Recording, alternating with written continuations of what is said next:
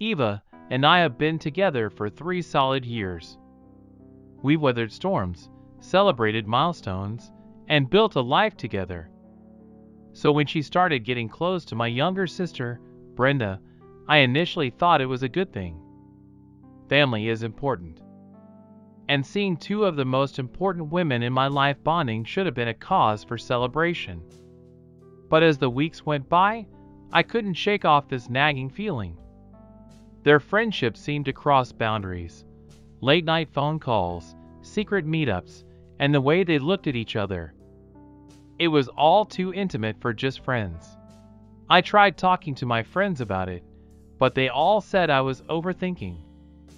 But you know the gut feeling you get when something's not right? It was eating at me. So one day, I decided to see things for myself.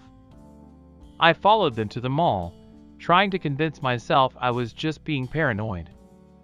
But then I saw them holding hands, whispering, laughing.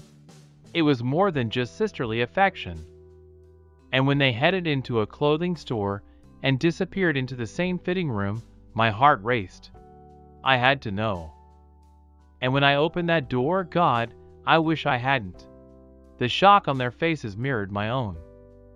But what hurt more was their reaction afterward.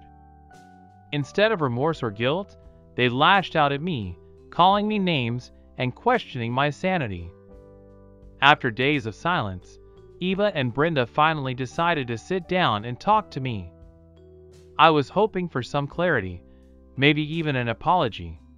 But what I got was a punch to the gut. Eva, after 3 years of being with me, decided she wanted to be with Brenda. Just like that, 3 years down the drain. I was devastated. I couldn't fathom how the two most important women in my life could betray me like this. In my distress, I turned to the only people I thought could understand, my parents. I laid everything out, from the sneaking around the fitting room incident to their decision to be together. My parents were as shocked as I was. They decided to confront Brenda, hoping to get some answers. But when they did, Brenda acted like a petulant child. She threw tantrums, yelled at our parents, and acted as if she was the victim in all of this. And Eva, instead of trying to mediate or even showing a hint of remorse, she offered to take Brenda to her place for a while, further driving a wedge between our family. I'm at a loss. I never imagined my life would take such a turn. The pain of betrayal is one thing, but witnessing my sister and girlfriend's complete disregard for my feelings and our family's unity is something else entirely. I'm in disbelief at the unfolding events, and I'm not sure where to go from here.